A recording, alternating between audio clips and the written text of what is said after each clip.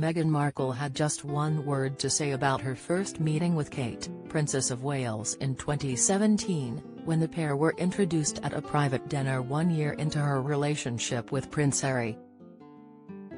The couple went on their first date to London's exclusive Soho house in 2016, before announcing their engagement over a year later with a photo call at Kensington Palace. Tune into our royal family Snapchat show, every Monday exclusively on Snapchat. Speaking to the BBC's Mishal Hussain after their engagement, Meghan and Harry shared the details on her first meeting with Kate at a dinner.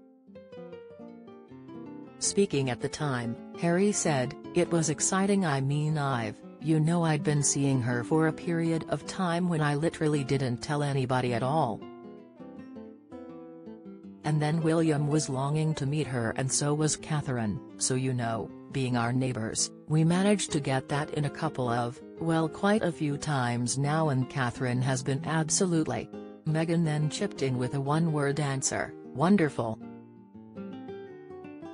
Prince Harry could have his visa revoked after admitting to using drugs. Prince Harry could see his visa revoked after admitting to using drugs in a televised therapy session, Piers Morgan pointed out. Speaking to famed therapist Dr. Gabor Mate for his program The Myth of Normal, Trauma, Illness, and Healing in a Toxic Culture, Prince Harry said he started using drugs after realizing they helped him cope with his trauma. But Morgan noted U.S. officials take a dim view of drug use by non-U.S. citizens. Find out more here. She said the royals had warmly welcomed her and also recalled her first time meeting the late Queen Elizabeth. Meghan said, "I think, to be able to meet her through his lens, not just with his honour and respect for her as the monarch, but the love that he has for her as his grandmother, all of those layers have been so important for me, so that when I met her I had such a deep understanding and of course incredible respect for being able to have that time with her. And we've had she's an incredible woman."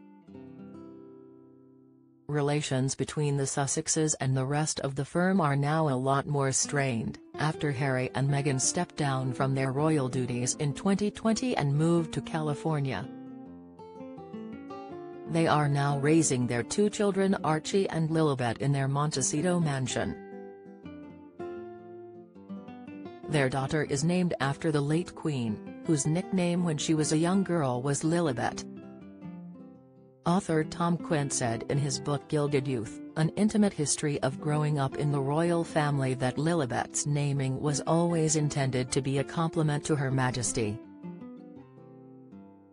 Don't miss George and Charlotte's favorite Disney films laid bare by Mum Kate. Latest, Harry faces exile as he sabotages William Bond, says Lady Victoria. Spotlight, Harry and Meghan's Frogmore eviction will only make things worse. Insight, he wrote, Meghan and Harry's second child, a daughter, was born in Santa Barbara, California, on June 4, 2021. Even naming this child sparked a diplomatic scuffle.